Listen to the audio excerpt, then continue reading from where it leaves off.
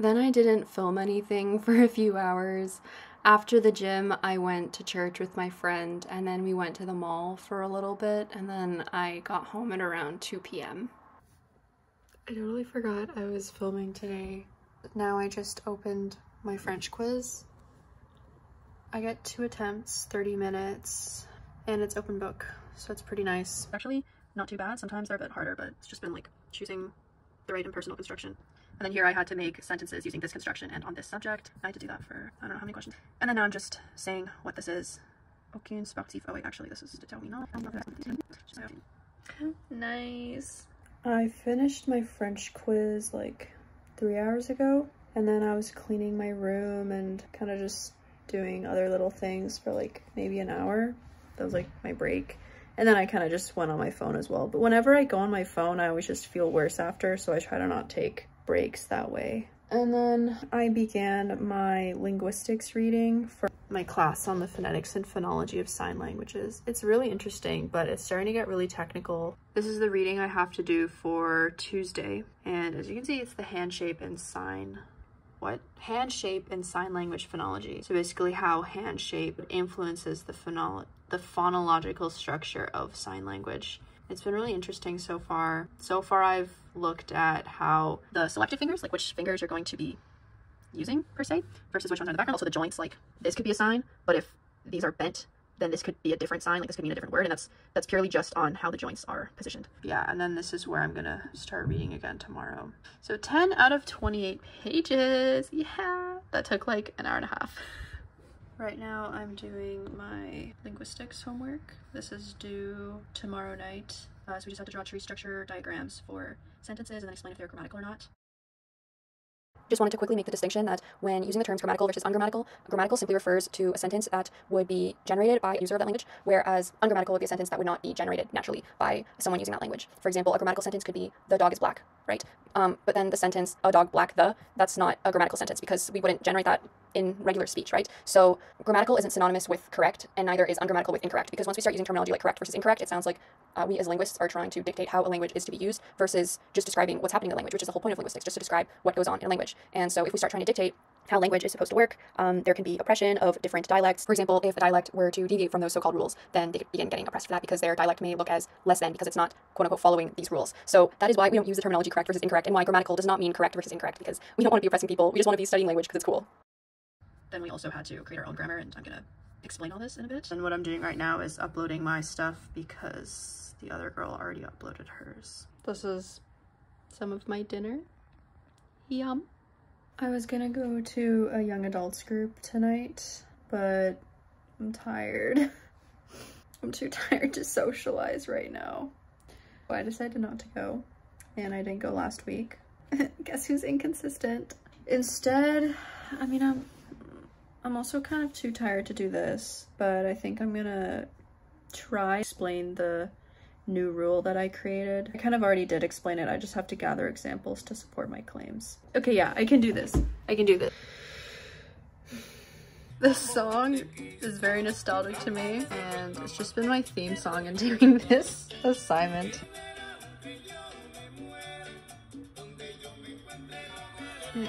I'm just exporting these pictures so I can put this in my document.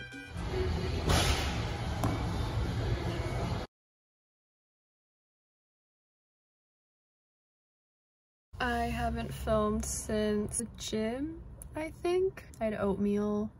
I just got vegan protein powder, so I'm putting protein powder in my oats now. The protein powder's green, so then my oatmeal just looks green. And right now it's 10, and I'm gonna get my eyebrows done. I'm done now. My face is a bit red. Actually, no, it is. It's 10:40. Yeah, that took really long. I was waiting for a long time. But anyways, I'm gonna go. I arrived at school.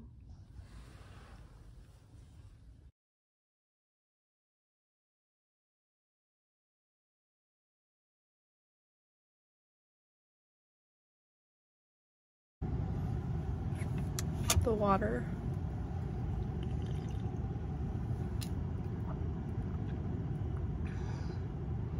I miss this so much.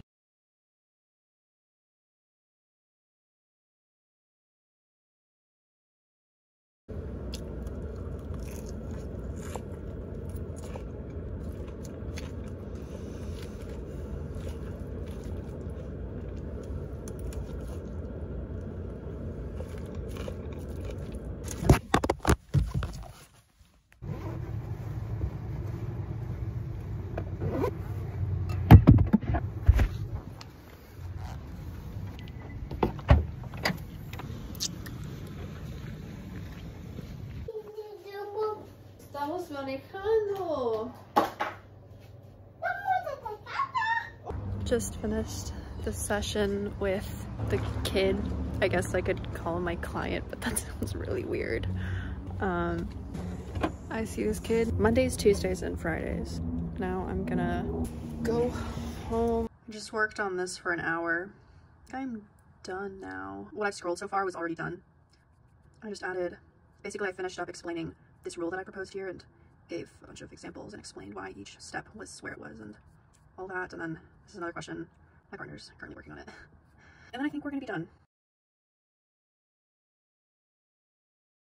While my partner finishes up the last explanation, I'm gonna start my French reading. Normally I wouldn't start it this late, but I actually don't know how I got to this point. But I think I have 16 pages to read. Thankfully, this is a short story I'm reading, so even though it's in French, it's going to go way quicker than if I had 16 pages to read of an academic paper, like the phonological hand shapes paper I read. If I had to read 16 pages of that paper by the next day, starting at probably this was at 8 p.m., I think I would cry, because that would probably take 3 to 6 hours, depending on how dense the paper is. So how much information is in the paper, how much information is new to me, and also how difficult the concepts are to understand. And then some of these questions to answer. This is actually maybe my least favorite class because I personally suck at analyzing literature, and that's what I have to do in this course, except in French, so it just adds an extra layer of complexity. Like, I can read this, but I don't understand every single word. I kind of just understand the general meaning, and I have to search deeper within that general meaning to find even deeper meaning and make connections across the book, and it just sucks.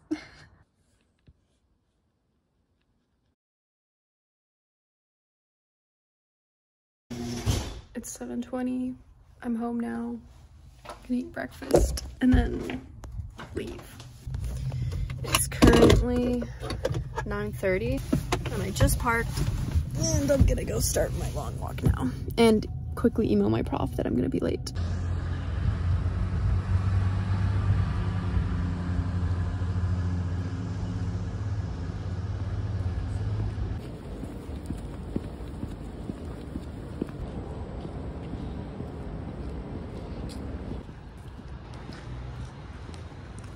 My prof still hasn't responded, but I'm like 3 minutes away.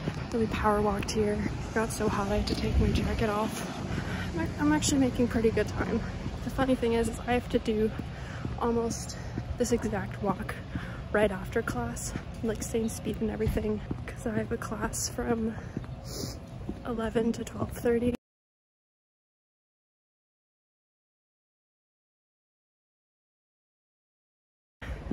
And it's about a 24-minute walk from this class, because this class is like really far away from everything. Like, this is like the residential area. It's the linguistics department office, and it's just so far from everything. And then just so you guys know, unlike all the other courses I've ever taken, this course is not lecture-based. So it's not like we arrive into the classroom and we all sit down and the prof talks and we take notes and all of that. No, we arrive and it's a table and we all sit around the table, and there's, I think, 7 students, and we discuss the paper. We discuss points we found interesting, questions we have. It's exactly as intimidating as it sounds. Sometimes there's a specific topic we want to focus on, and so the prof will come up with certain questions. So I tend to keep my mouth shut a lot of the time because I'm not really confident in the comments I can make, and sometimes I have no idea what they're talking about. But it is a very interesting class, and that is also why it's extremely important to do the reading, because otherwise you're going to be completely lost.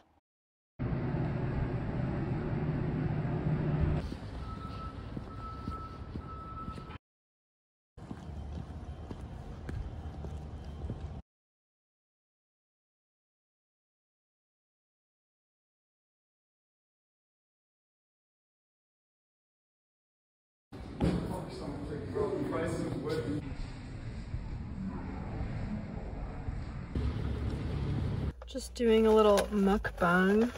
Mukbang? I don't know how it's called, but I was still hungry. Honestly, I don't know if I still am hungry. I think I am, but I'm afraid of being hungry during my behavioral intervention session, because then the time moves so slowly. If I had an apple right now, I'd eat that, but I don't. So I bought this, and I haven't had stuff like this in so long, so this almost feels illegal. But one thing I like to do, which I've been told many times before that is awful, is I like to put the ketchup on the fries. Yeah, it's kind of terrible and my hands do get dirty, but like I just can't be bothered, right? Oh, this is so weird. I haven't had this in months, but I mean, emergencies, I guess.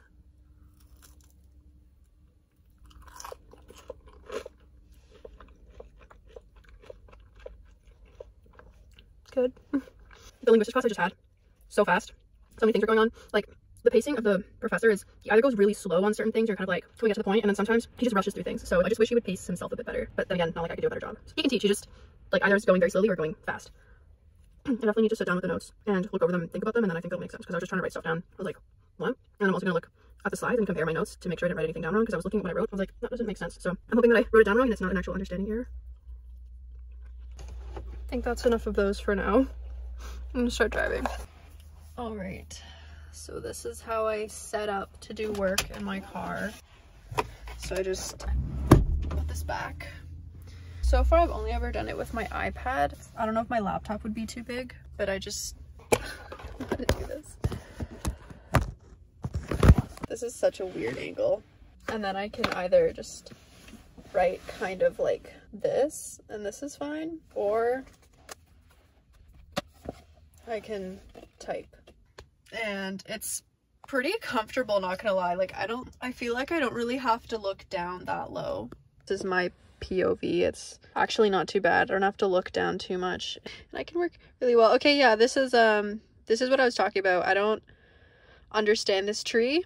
I don't know where this PP, we kept saying PP in class, and it's just what is it, a prepositional phrase, but he just kept saying PP too much, and I don't know. It was just really funny. But anyways, I don't know where this came from, so I'm gonna take a look at that. This is what I'm trying to figure out. Okay, so this rule as NP, NP. Okay, so I just like to highlight so I can see what's what a bit better. Okay, this is the V and this is the NP. Okay, and then let me look at this rule. So this is here, whoops, and this is here. But if that's the rule, P, NP, or maybe, oh wait, I think this one's from here. I think I just drew it wrong, because NP, DAN, NP is this. Aha, there we go. This one's here. And then we have NP is this. So this is this. But this, oh my goodness, this is getting a little weird. The P, BP, NP, and then, okay. Okay, I just drew the arm wrong. That makes sense now. Okay, and then this is also, okay, I don't know. Oh wow, this really, how did I do that so many times? Okay. Okay, this makes more sense. Cleared things up now. Amazing. Okay, I'm done now.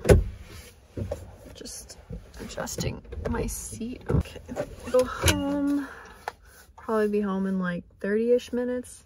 Plan is to go climbing because I still have energy to do that, and I think it'd be fun. And it'd be good to see if my elbows are up for it again.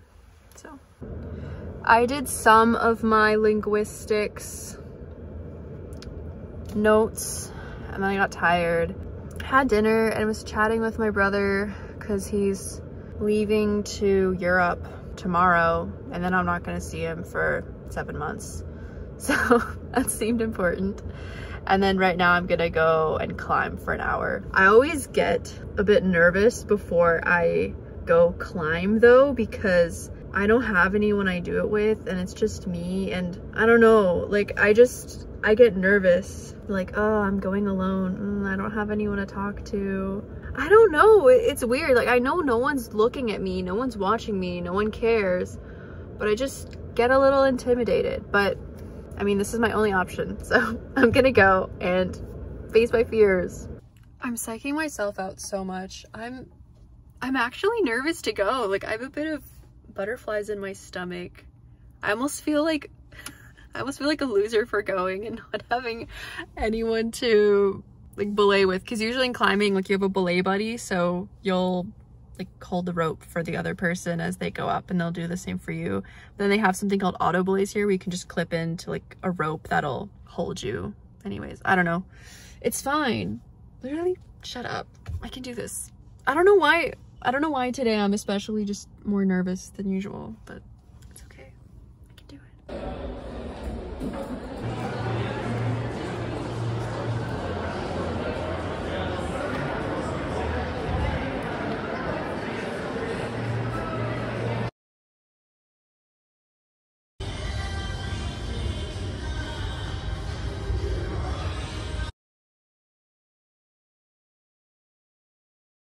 Just said hi, or no, just said bye to my brother. He's leaving. But I'm gonna go to school now. It's 9:40, so it is later than I wish I would have been leaving, but I mean, I was saying bye to him. And yeah, the plan is to finish that linguistics reading that I haven't finished yet. I think that's Cet itinéraire évite un ralentissement sur l'avenue. Vous êtes sur l'itinéraire le plus rapide. Vous arriverez à 10h30. Dang, okay, well there's, I don't know, I guess there's traffic. Yeah, I think that linguistics reading is probably gonna take the whole time. And then in the evening, I'm gonna do my French reading.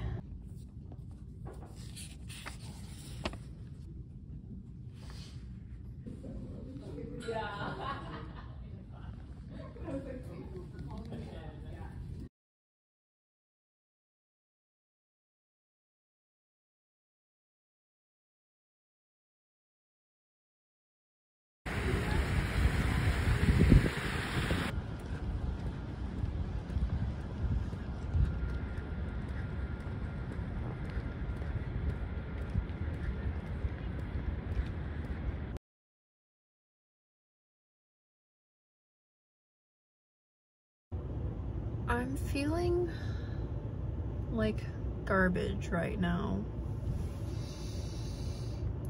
Yeah.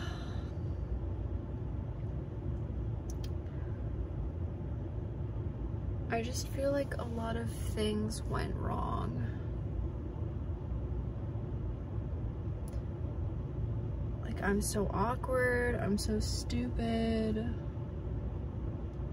so dumb. I'm just feeling those things. And like, I don't know, my hair's greasy, so now I just feel ugly. Yeah, I hate when I feel this way, but I want to document it just so you guys know.